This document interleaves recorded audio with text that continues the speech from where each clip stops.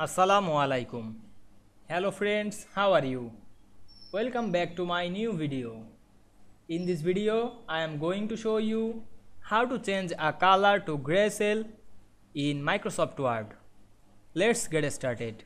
At first, we have to open a Word document. Now we want to change color to grayscale. In this document, go to the Insert menu, then click Shapes drop down menu, choose the text box shapes, then draw the shapes in full page. Then click the text box and go to the format menu, then select the shape fill color and choose the grayscale color.